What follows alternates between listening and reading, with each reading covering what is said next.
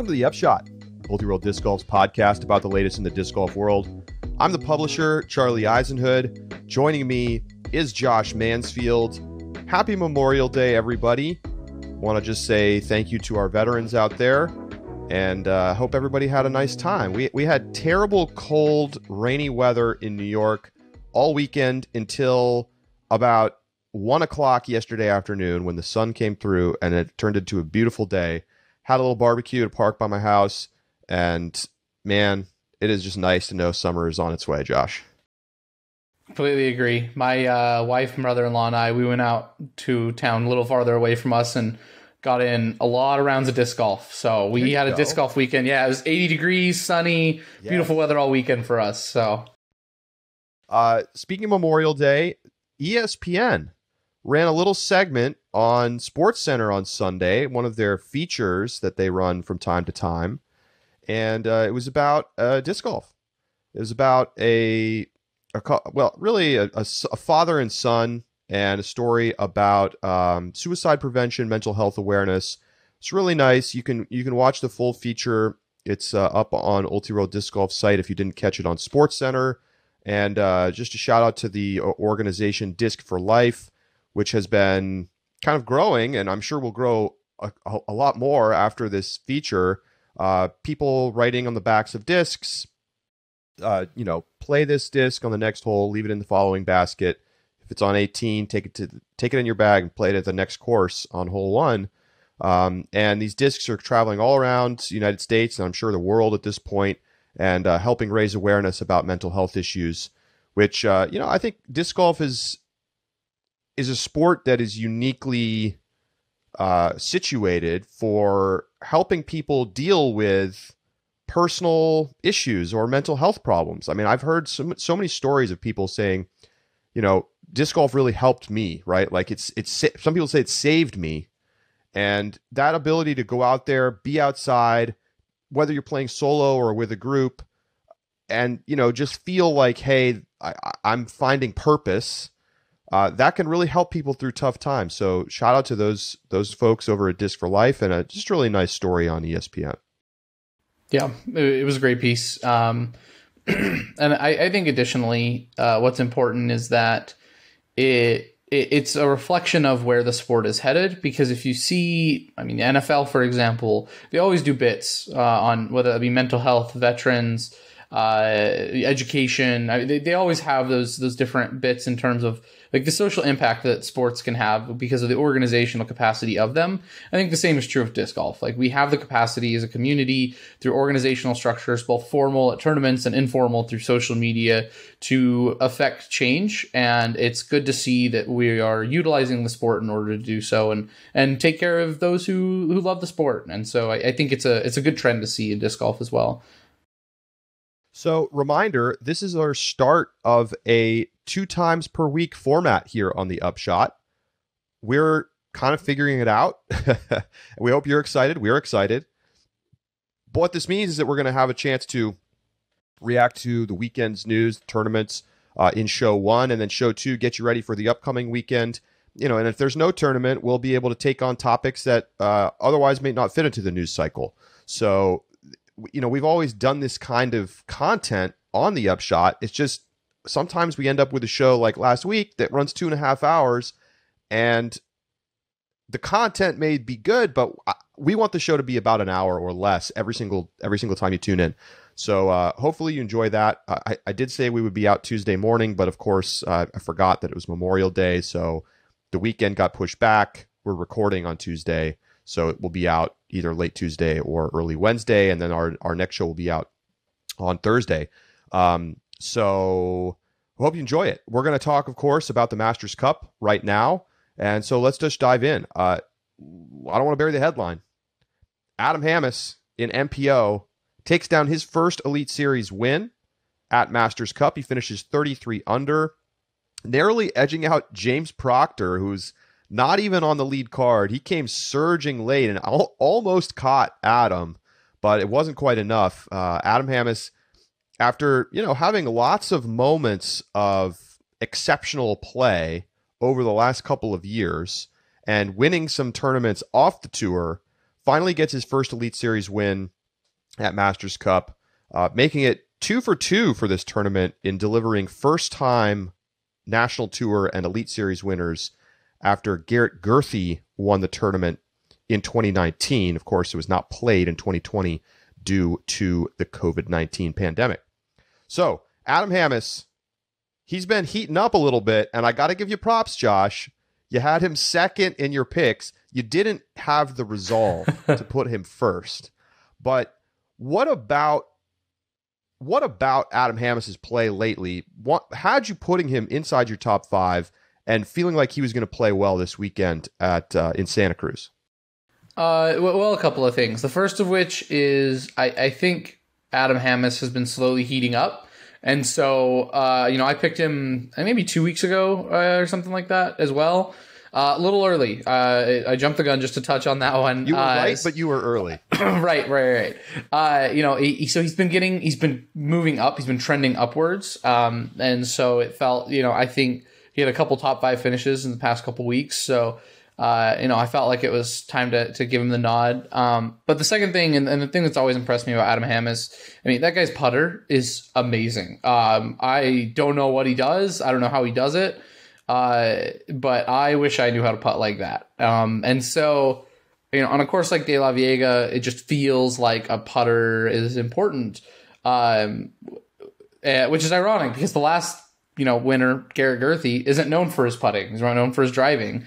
So I guess it was a flip storyline here, but Adam Hammes delivered on the putter, that's for sure. He was locked this weekend.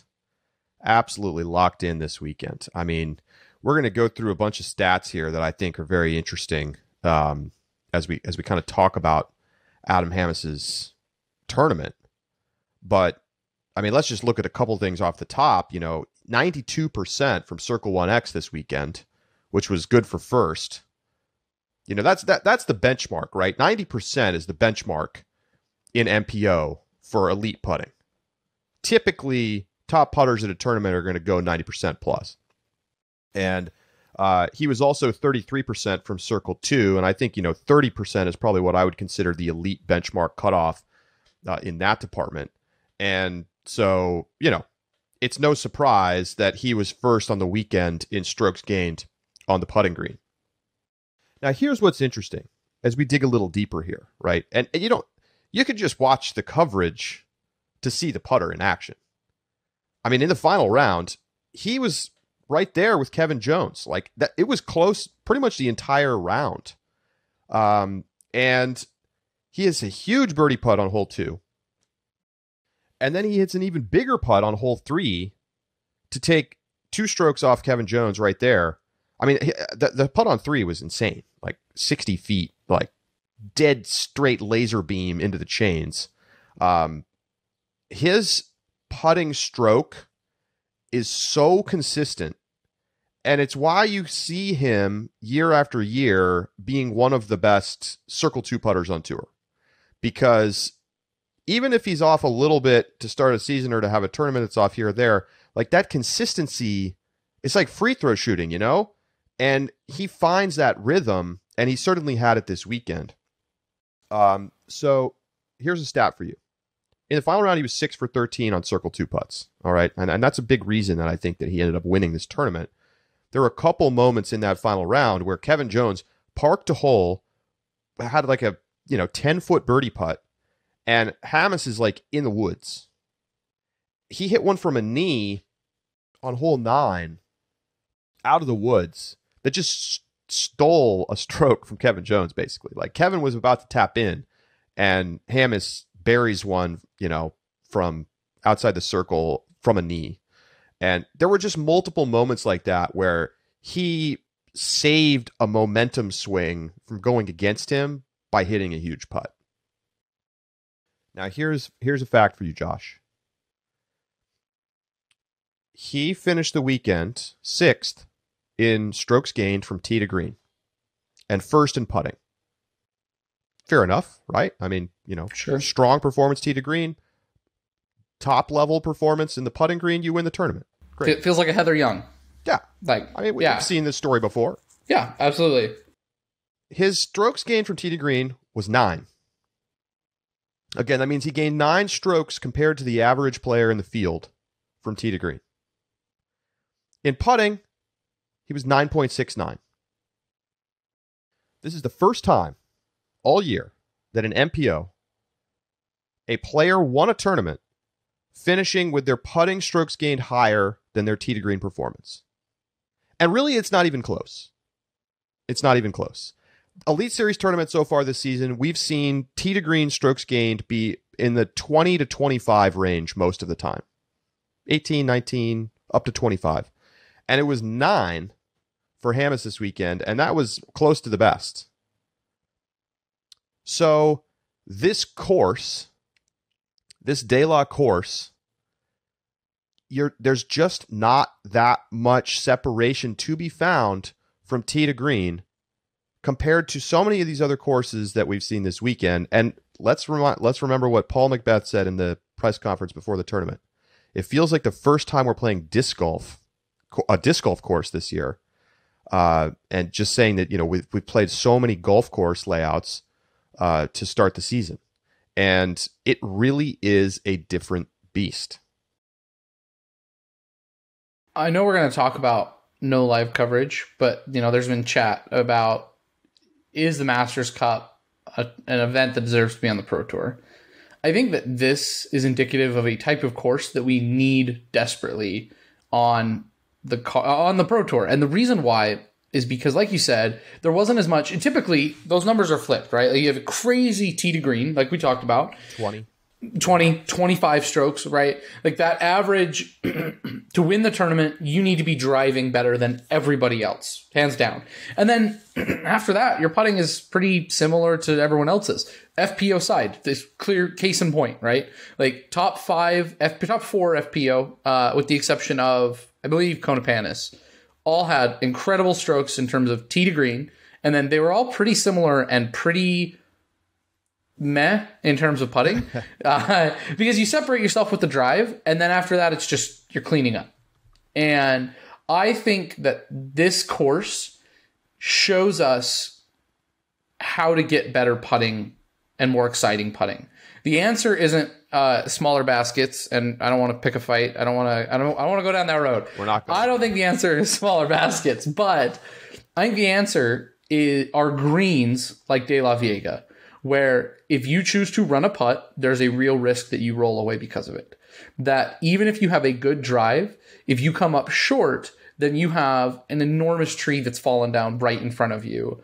That you have brush or a bush like inside the circle that because you didn't control your skip, you are now deep in, and to make your putt requires something special. It requires a different putt, whether it be straddle, knee, a long spin putt. It forces players to use a variety of putting, and it separates the best putters from the ones who are so accustomed to just having to make a lot of circle one putts because they're parked every time. And that's why Adam Hammes won this weekend, because he's an excellent putter with versatile skills. But I think it's also what makes De La Vega great disc golf, is because it requires you to distinguish yourself on the putting green, where a lot of courses don't require that at all. I found this coverage incredibly refreshing. I really did. I mean, I like to watch people bomb it 600 feet as much as anybody else. But when you watch it week in and week out, it's a little dull. It's like, okay, like you can really throw it far. There's something special to me about watching somebody have to laser beam a shot 400 feet with very little lateral motion in order to have a clean tee shot. And players who like to play more of a flex type game, or have, don't have certain shots, don't have the versatility of the amazing forehand, by the way, that we saw from Adam Hammes on display this weekend, got punished because the margins get smaller. And if you miss a little bit, you clip a tree and you shoot down into the canyon, and you're having to scramble from a horrible position. And I think I see complaints. I mean, I see this every year, but I certainly saw them this weekend about that it's too random of a course, right? There's too much randomness. There's too many random rollaways. There's too many random, hits and things. But I'm like, but what's the problem with that? Like, I don't think we necessarily need every single course to lay out optimally for the Rickies, Pauls, and Calvins of the world. Like, do we have to have everything be just ultra long and like very consistent?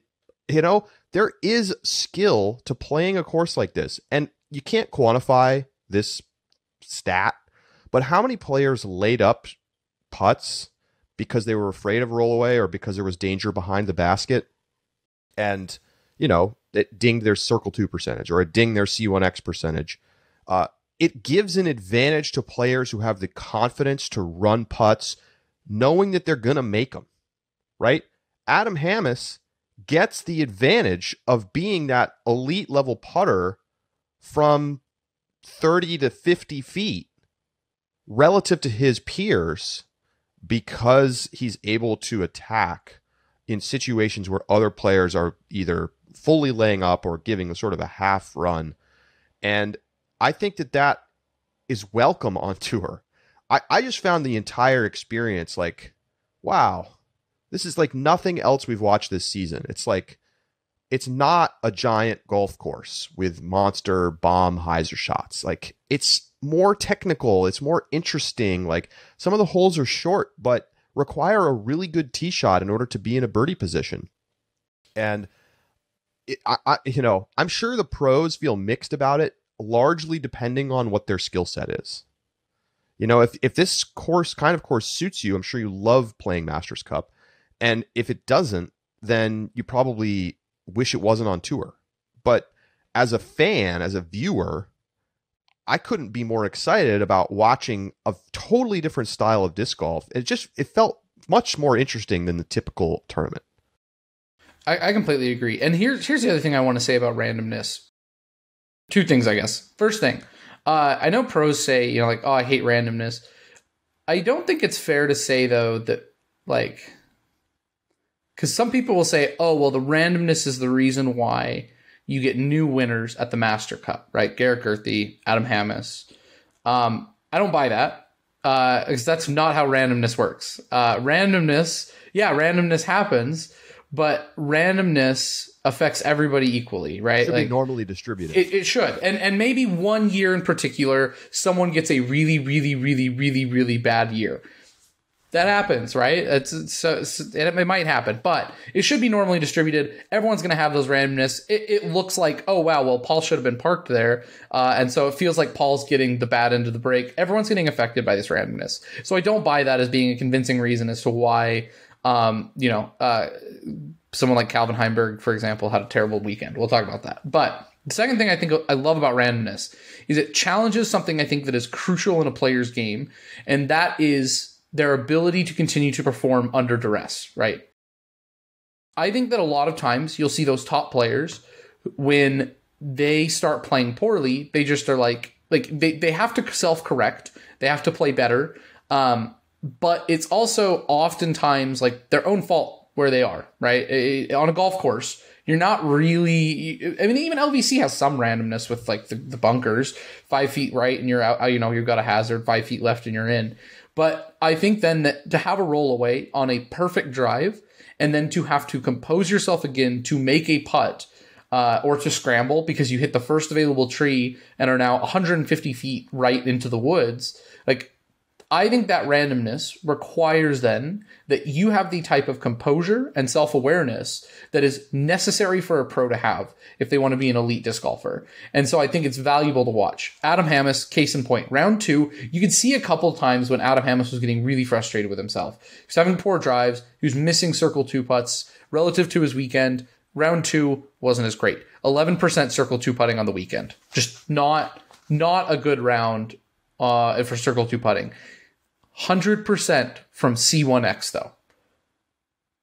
Didn't miss a putt in round 2, despite visible frustration and the fact that he was like very clearly flustered in that round. Did not miss a single putt inside the circle. I think that's what a championship disc golfer is, and De La Vega brings it out of people. I'll tell you what, it's really felt like a matter of time for Adam Hammes. I mean, when you look at the way this guy's been playing, remember he started the season playing a couple of warm-up tournaments in Arizona and dominating. And you're like, okay, here he comes. And, he hadn't put it together. Like, he started really slow. If you look back at Vegas, it's very interesting. He was second at the tournament in Circle 1 in regulation, 61%. You think he should have finished higher than 14th where he finished. But what happened? Well, he shot 63% from Circle 1X. That's terrible. I mean, that's terrible, period. By his standards, it's a nightmare. And, he still shot well from Circle 2, but, he just didn't make enough putts. It's just that simple. And if you look at the rest of the season, right, so 34th at Waco, 24th at Texas State. So he has this slow start. And then since then, he hasn't missed the top 10. He was 5th at Jonesboro, 9th at DDO, 9th at OTB, and now, of course, he's won the Masters Cup. And when you look at his overall stats, so far in 2021, his Circle 1 and Circle 2 in regulation looks a lot like last year. And I think the real difference makers, he's picked it up in the scramble department. He's at 63% on the year, at 6th on tour. He's parking more holes.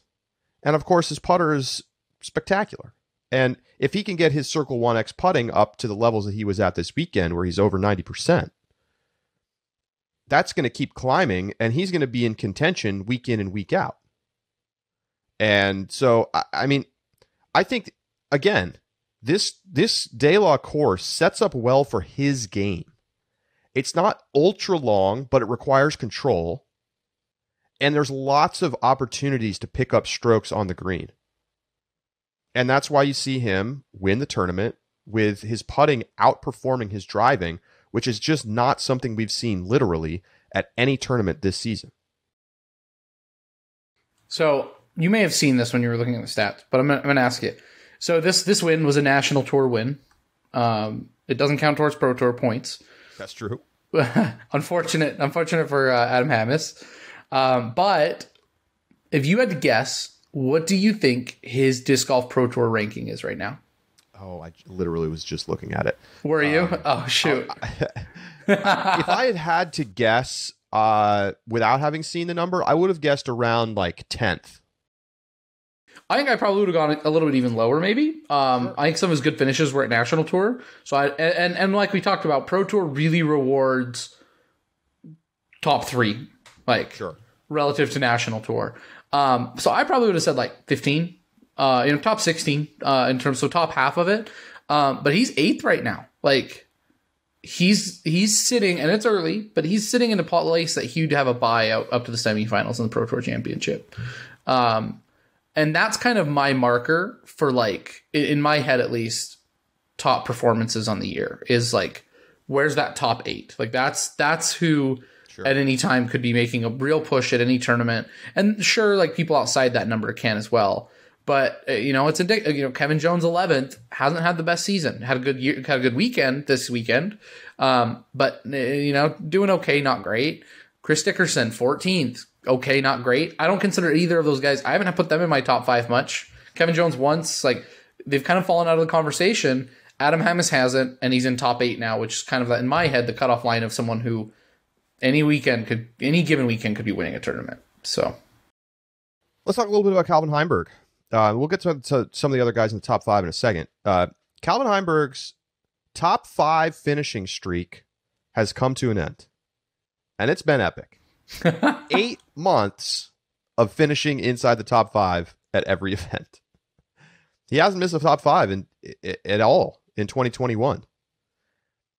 And here's just some amazing numbers here.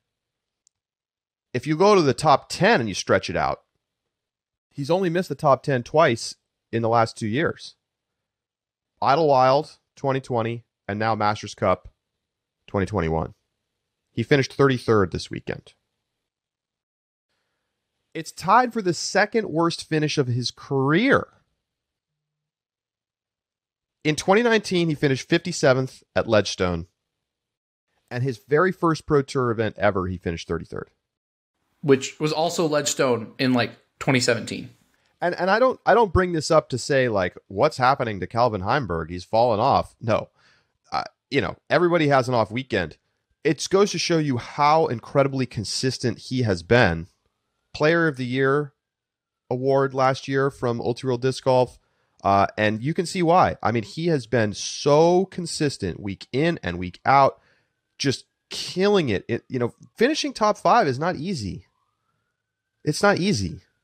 Other top pros miss the top 10. And it just hasn't happened very much for Calvin Heimberg. Just locked in. But not this weekend. It didn't come together for him. It's unfortunate because I said that this was Calvin Heimberg's weekend, so yeah, I'm never going to say that again. I feel personally responsible for what happened. But I think what's noteworthy though, when we were looking at the stat, you said, "Well, when was the last time Macbeth missed top 5?" Right? And you're like, "Oh, Pro Tour Championship and USDGC," because he was injured. But we noted Paul Macbeth has a bad tournament every year. I think Ricky has a bad tournament every year. Calvin Heimberg has a bad tournament every leap year. It's every 4 years Calvin Heimberg is gonna have one bad tournament, and 2 of those 3 bad tournaments have been Ledgestone. It's wild how consistently good he is, it's excellent. It's so cool to watch. I mean, it was a struggle out there for him this weekend. In the final round, he didn't make a single circle 2 putt and went 67% from circle 1. Nothing was really working. I mean, he wasn't finding the green consistently. He didn't scramble ever. He only made 10% of his circle 2 putts on the weekend. And obviously that's just not going to get it done at De La. It's not going to get it done. So I certainly don't want to overly read into it. I don't think it's the best time of year to have a really bad putting performance because, Worlds is right around the corner and it's such a confidence and feel thing when it comes to putting. But on the other hand, De La is very unique. If you're feeling a little jittery at all, it's going to amplify those problems. And, if you're in circle 2 and you're not feeling really confident that you're going to find metal, or you're going to make the putt, you're probably not going to run a lot of those because it's just, there's too much danger out there, which is a credit to the hole design, in my opinion. Okay, well, let's talk about some other folks in the top 5. James Proctor, who Seattle professional. Guess his rating. If I just asked you right now off the top. I don't know. I'd probably say 1030, low 1030s, maybe 1040. Really? 1040. That's not a name you see out on regular tour. Pretty much plays the local tournaments in the area. He made it down to Stockton for OTB, and then of course played Masters Cup this weekend. And he'll play some more events coming up. He's going to be at Portland. He's going to be at Worlds, and it looks like he's going to play more events out in the Midwest. He's currently registered for D-Glow and Ledgestone and Idlewild, so maybe we're going to see a little bit more of James Proctor this year. Last year, I don't think he played a single Pro Tour event. That's true. Just checked. So, second place finish, almost caught Adam Hammes. And, it's one of those situations where it's this is somebody, obviously, with a 1040 rating, who would be finishing in the top 5 at lots of tournaments if he played more of them. So it's not exactly a surprise to see him there. But just very impressive. He led the tournament in strokes gained from tee to green at 13. Had just a tremendous final round. And he had an eagle on 14. Was just piling up the birdies. No bogeys in the final round.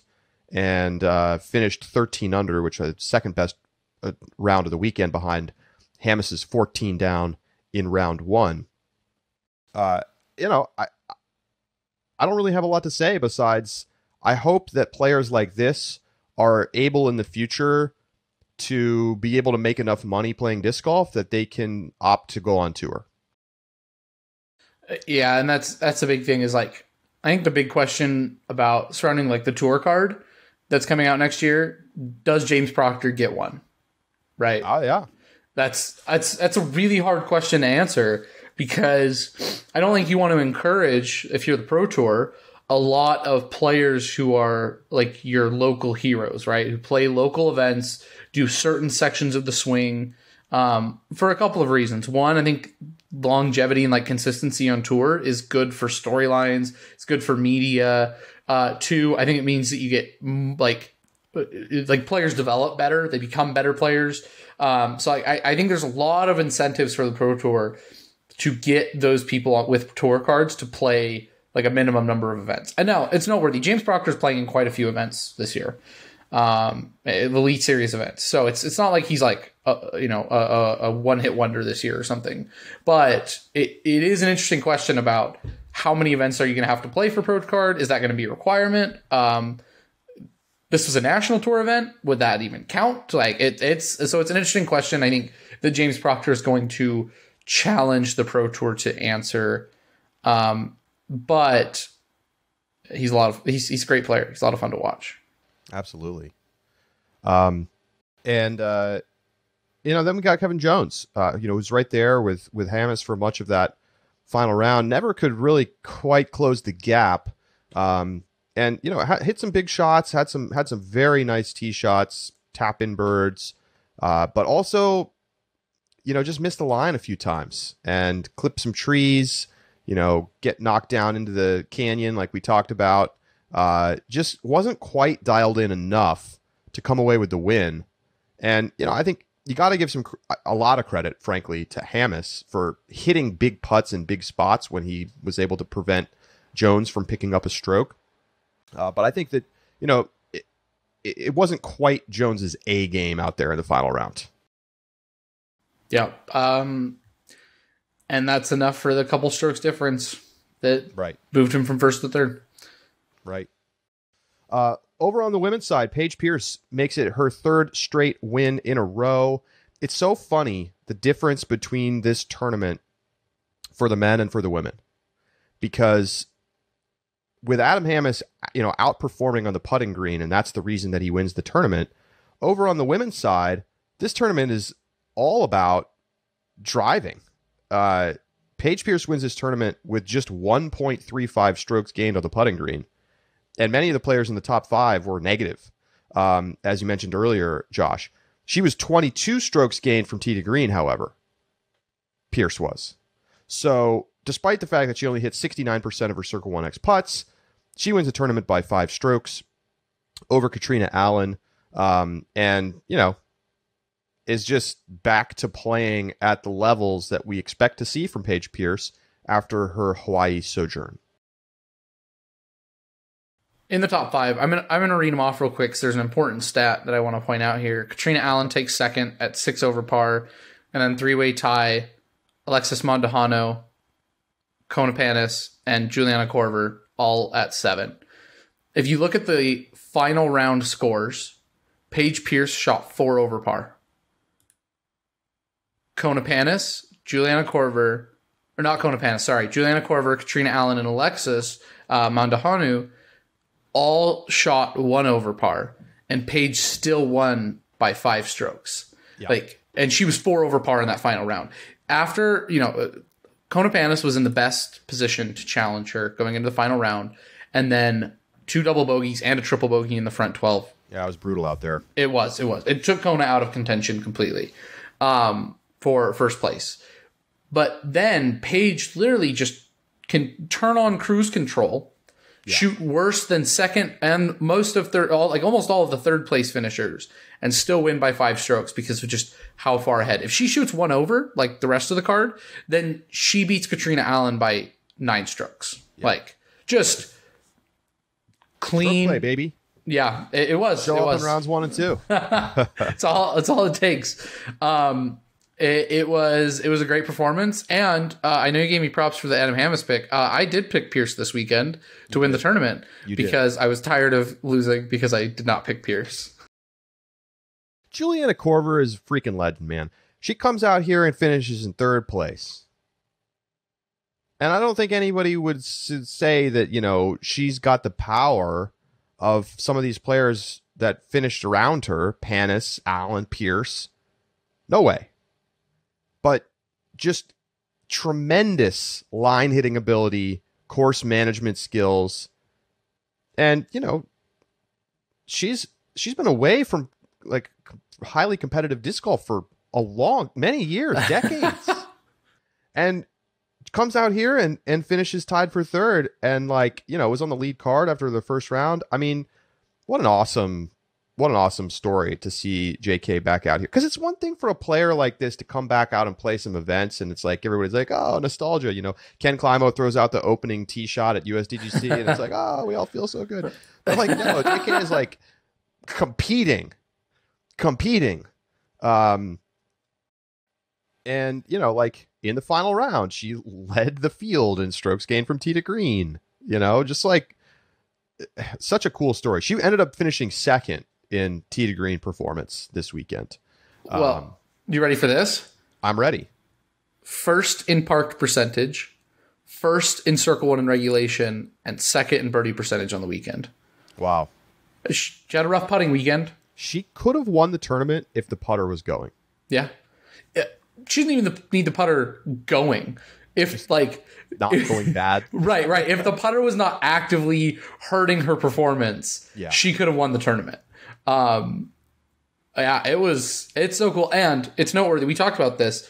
The reason Juliana Korver is back is because of how well she said she loved the Pro Tour events, how well they were run, how prestigious they felt, how professional they felt they were run. And now you have a legend back in the game who is challenging for the win, like top three podium finish. Thanks to that. I wonder what's going to happen when she goes back to freestyle, when that gets going again. That's going to be the big question. Yeah. I mean, I hope we get to see her play more. You know, at least the events, you know, in her neck of the woods once it comes out to the West Coast. Yeah. But yeah, very, very cool to see. Yeah, you know, you hope to see a little bit more of a battle this weekend. You know, Panis is only a couple strokes off the lead coming into the final round. But it feels like just, you know, another weekend where Pierce didn't really get challenged in the final round when you know, after the first few holes. We had, you know, Haley King with a chance to push Paige last weekend. Didn't happen. Panis, you know, 3 putts on hole 3, takes the double bogey while Pierce birdies, and like, that was kind of it right there. And you know, a triple bogey and a double bogey later, it was basically over. And like you said, Pierce in cruise control. So it all is kind of leading up to Worlds. We're getting there, and we'll talk about it on a future show for sure. Before we leave this topic and talk with Adam Hammes here on the Upshot, I do want to just come back to the one quick thing here about live coverage. You know, there was no live coverage this weekend. They couldn't figure it out. It was all post-production. What did you think of the tournament consumption experience without having the live coverage, and what do you think that means for the future of this tournament? So I think I've got 2 thoughts on this. The first of which is I don't typically watch full live coverage. Like, I don't watch all 3 days live coverage every round. I just don't have time for it. I work on Fridays usually. You know, I cannot watch that much live coverage. But I do know, and I didn't even realize how much I do it, but like my lunch break on Friday, I'll jump on the live coverage and I'll watch an hour and I'll check the scores and I'll just kind of see what the feel of the tournament is, get some of the commentary. Same thing Saturday. I've got things I'm doing, but I'll jump on halfway through the MPO round and I'll catch that. It was weird having to wait for everything for Jomez. And like, I went back to I was staying off social media. I was trying not to get any, like, I didn't want to be on Twitter because I didn't want people posting UDIS scores. And I know like the PDGA, the Pro Tour, both are tweeting scores as it's happening. And I was actively trying to disengage from disc golf, except for the round, you know, once Jomez finally released it, because I did not want to find that out. Whereas when it's live coverage, I'm more comfortable just like catching pieces of it and then just still staying involved. So I think it's worrisome how much I felt myself checking out to intentionally wait for the Jomez coverage, which is not something that we've had to do lately since the Disc Golf Network became, big and effective. But the second thing, like you talked about, is that this tournament is exceptional. Like the experience of watching it is exceptional. And so I think that thanks to that De La Vega can survive until the live coverage technology becomes available, or the budget, or whatever it needs to be. I really do think it can. I don't think it can thrive though until we get to that point, just because of the way that people have to engage with the disc golf media. I mean, here's the thing you miss without having live.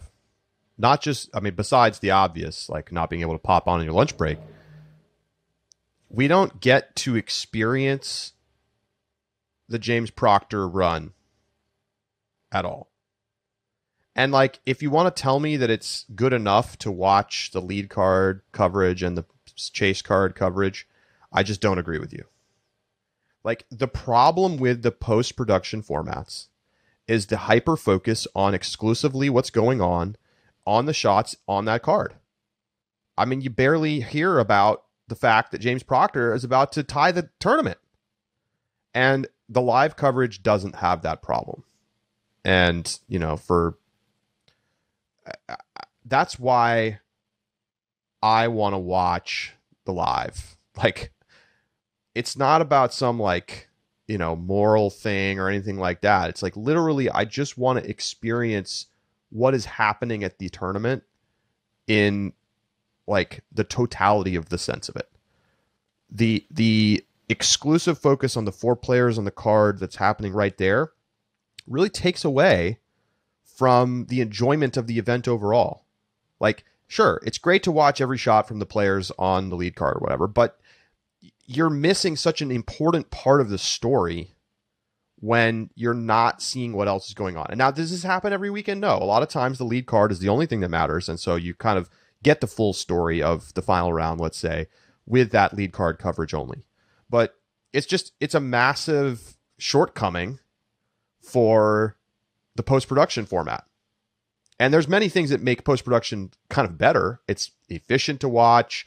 You're getting pro player insights who have played the course that day, so they know exactly what the conditions are like and what the holes are like. And it's crisp and it's in beautiful HD, everything perfect. But those things are important to me, but not as much as the stories themselves that are unfolding in real time. And again, this is why we're going to trend and continue to trend towards more live. More money's going to go into live. More cameras going to go into live. The transmission's going to get better. And this is just where we're heading. It's just a fact. So I don't know what that's going to mean. We obviously, if you want to go back and listen to our post-production and live production future episodes from over the winter, I would highly encourage that because we kind of discussed this stuff at length. Yeah, I think I missed the live this weekend, but I agree with you, and we talked about it last week, and I have not changed my mind. This tournament should remain on the Elite Series, 100%. Absolutely. Regardless of what the media situation is. All right, we're going to take a break. When we come back, Adam Hammis will join us here on the Upshot. Stay with us.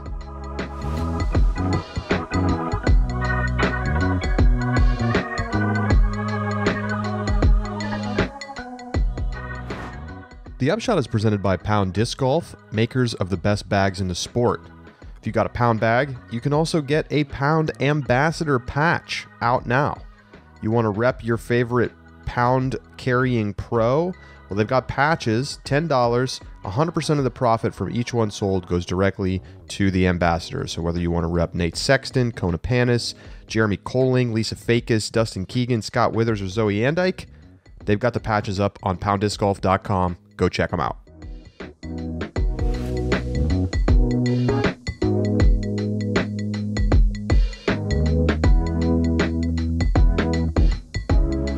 Joining us now on the Upshot is the winner of the 2021 Masters Cup, Adam Hammis. Adam, welcome to the show.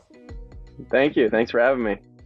Well, thank you very much for joining us. I'm sorry that Josh couldn't join us as well, but looking forward to having a conversation with you about this weekend. I mean, first and foremost, first Elite Series win. This is something that there's a lot of players out there who are very good, are still chasing. What does it mean to you to finally get one under your belt? It's a big sigh of relief. I know everything I put into disc golf in the last, 10 years of playing has finally paid off, and it's like it was the greatest feeling in the world. It's hard to explain that feeling. It's still setting in right now, and it's just bittersweet, and it's been great. With the Masters Cup, such an interesting course. De La, a lot different than what the other tracks we've seen on tour this season. How was that adjustment for you? We're playing a lot of very long bomber open type courses coming into this, very suddenly quite different style of tournament. Is that an easy or a difficult adjustment to make? It can be a difficult adjustment. I went in, so I got right after OTB Open. I went literally to Vail the next day. I was there Monday practicing Monday, Tuesday, Wednesday. So I was practicing for the week and a half before the event even started. And for me, on a course like that, it's all about reps. A big open golf course, you can kind of just go out and just, read the wind and kind of just throw your shot, and you can kind of land, anywhere. But on a course like De La, you have to be so precise. So just getting out there and getting comfortable on each hole, finding the disc for each shot, finding the disc for almost every tee shot. You almost have to like build a special bag for De La almost.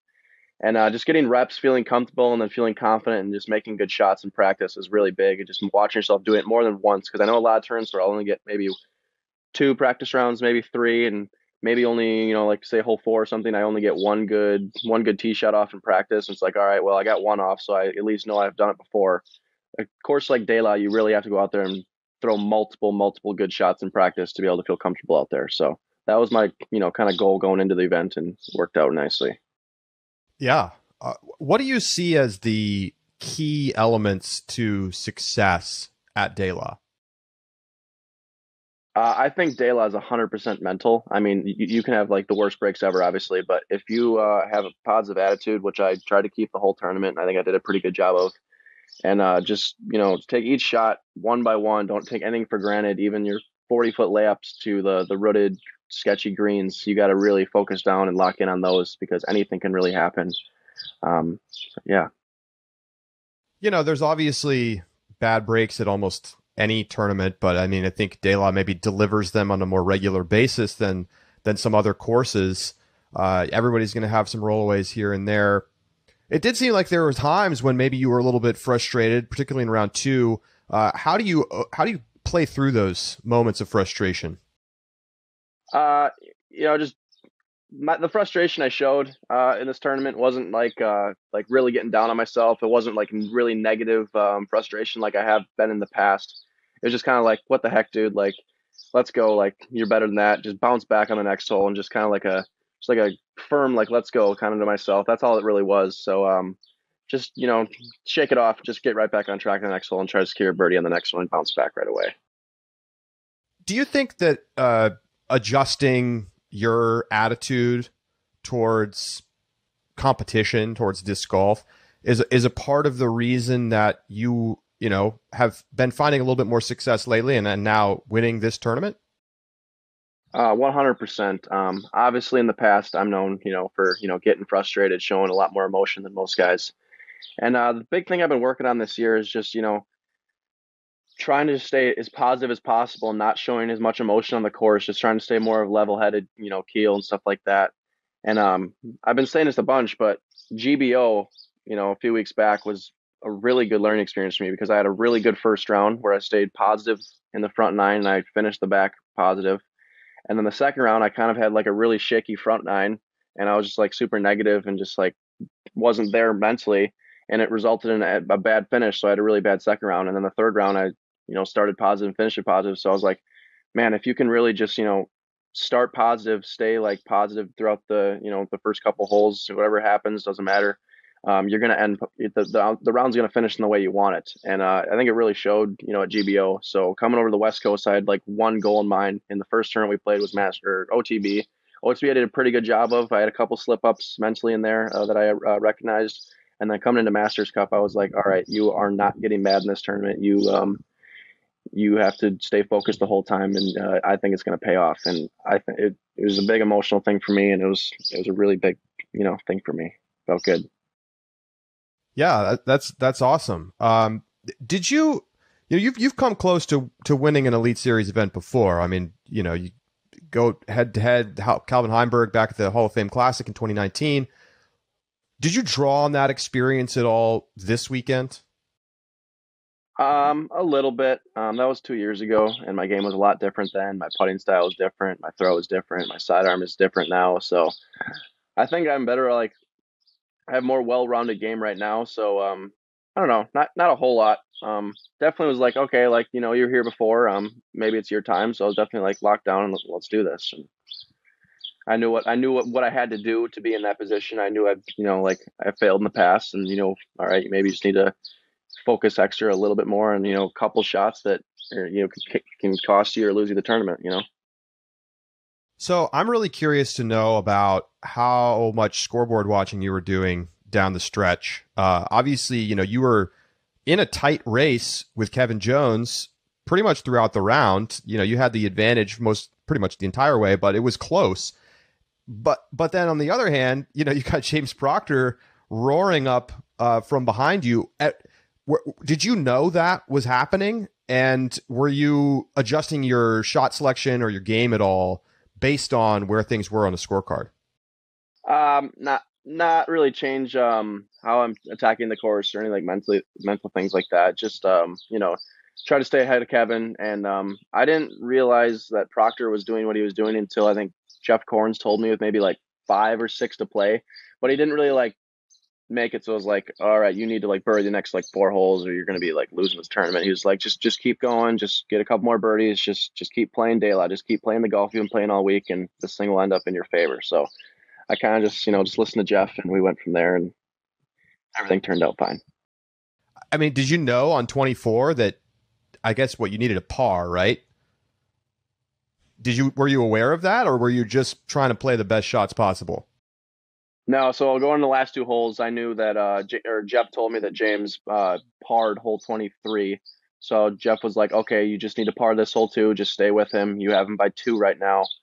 And then James, so I threw it long, laid up, got my 3, got my par on hole 23.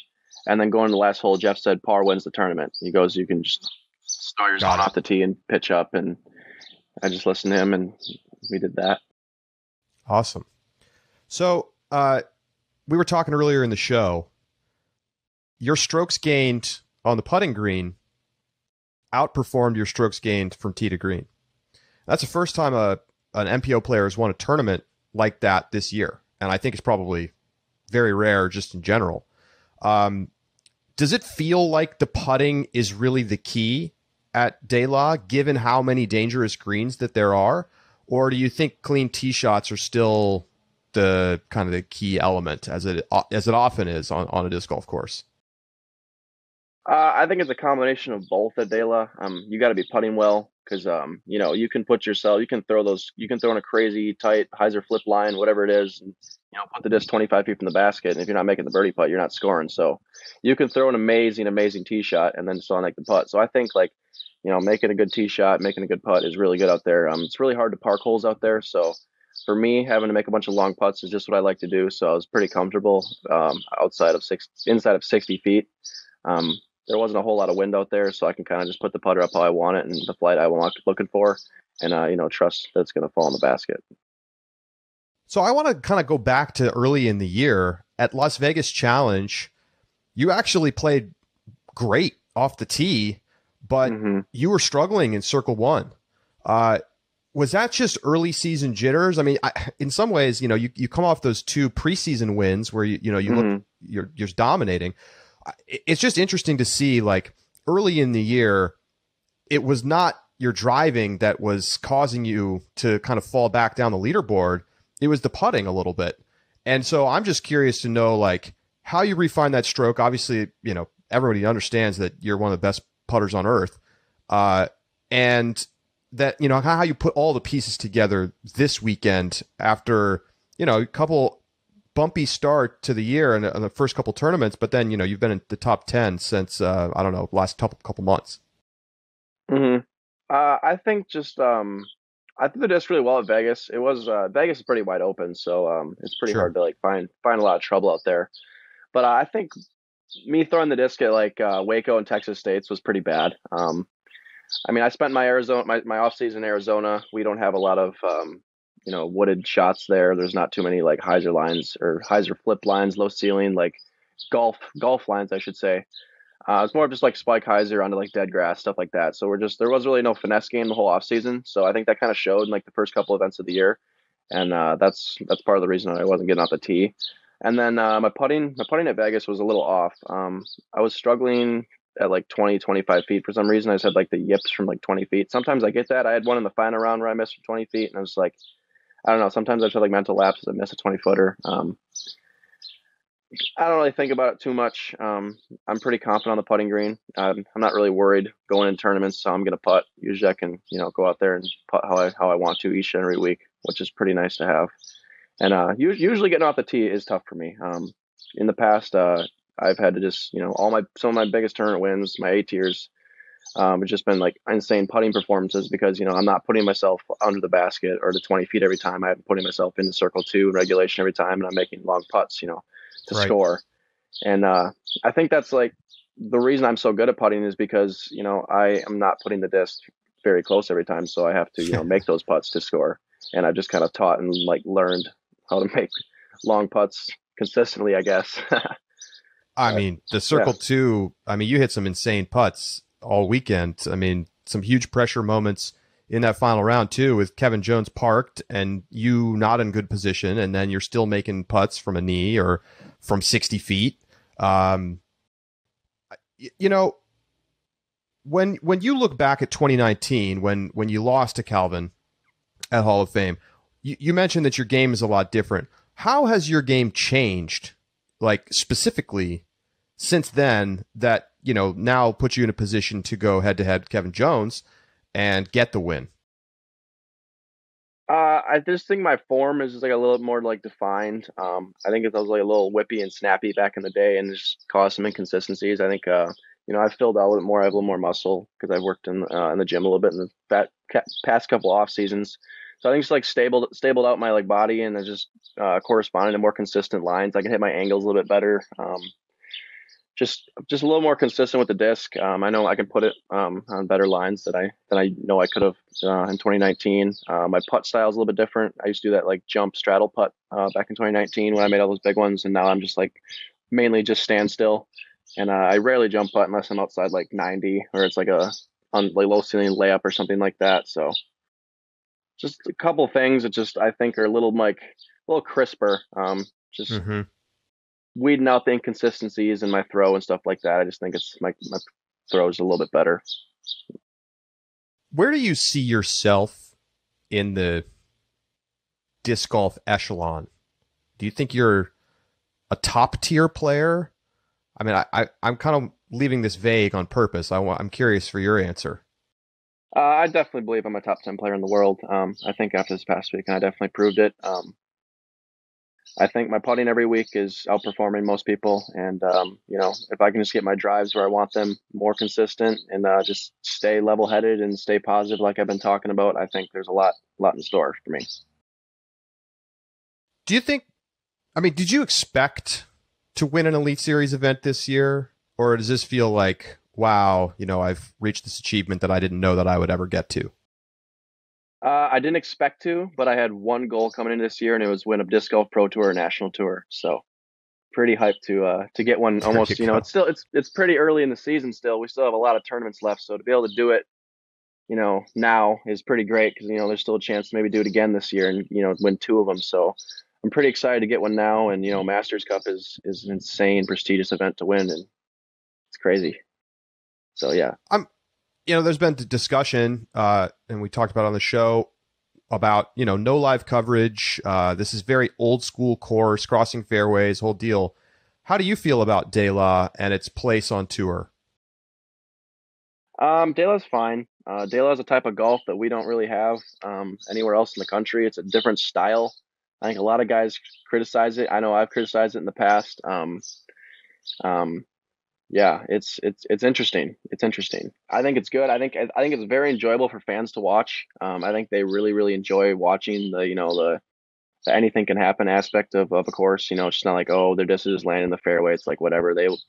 It's really fun to watch for the fans, and I think that's why it's gotten the reputation it has, um, and the fame and everything that's gone into this tournament from years and years and years ago. So I really enjoyed De La. I think it. So my home course back in Wisconsin, Sandy Point, is it's similar to De La. It doesn't have like the elevation. You're just gonna roll 200 feet off a cliff and you're never gonna see it again. But it has the roots on the green. It has the soft landings. You gotta approach into the greens and stuff like that. So throwing smooth putter shots and just speed control coming into like sketchy greens. I definitely have that skill because I've won tournaments at my home course, and I think that really helped and corresponded over to De La. Got it. But all in all, De La, De La's beautiful. You can't really beat De La. It is beautiful. It's very beautiful. Where does this put you mentally heading towards Worlds? Just a couple weeks away. It puts me in a really good spot. To achieve this right before Worlds is exactly what I wanted to do. I didn't think it was going to happen. I mean, I did think it was going to happen eventually, but I didn't think it was going to happen right before Worlds like this. I think it's great. Just looking forward to the next couple, and then just really dialing in for Worlds. I think there's a lot of cool things that are going to happen soon. So pretty excited. Where do you set the bar for Worlds? Are you trying to? I mean, obviously everybody's trying to win everything, but is winning the only thing that will feel satisfying, or do you have a top 10 kind of finish in mind? I've taken 10th at the Worlds before, so I think I think top five. Top five would be the goal. Obviously, the goal is to win it. But if you don't have a couple, have a couple bad stretches of holes, and maybe the win isn't in the picture anymore, I think a top five finish would be very good for me. Do you think it means anything that Garrett Gurthie won his first Elite Series event at De La I shouldn't just say De La, there was also the golf course at the time, but at Masters Cup in 2019, and then now you've won your first Elite Series event at Masters Cup? Yeah, I mean, it's crazy. Garrett was there rooting me on the whole week after the first round. He's like, bro, you got this. Like, I know you can do it. And it was really cool. He was encouraging me the whole tournament, and then right after the event, he was right there. And it was a really cool moment having, the defending champion there and Garrett rooting me on. He's believing in me. He's like, bro, this is going to be your first big one. This is sick. And it's just really cool that De La was both our very first, big event we've won. So pretty sweet moment for Garrett and I. All right. Well, now that you've won a Disc Golf Pro Tour or a National Tour event, you reset a goal at this point? Yeah, win another one. Maybe a Disc Golf Pro Tour. It'd be cool to have a Pro Tour and a National Tour, and then, maybe a major soon. Who knows? Awesome. Well, thanks for coming on with us, and good luck at the Portland Open this week. All right. Appreciate it. Thanks so much, guys. All right. Adam Hammes with us here on the Upshot. We'll be right back.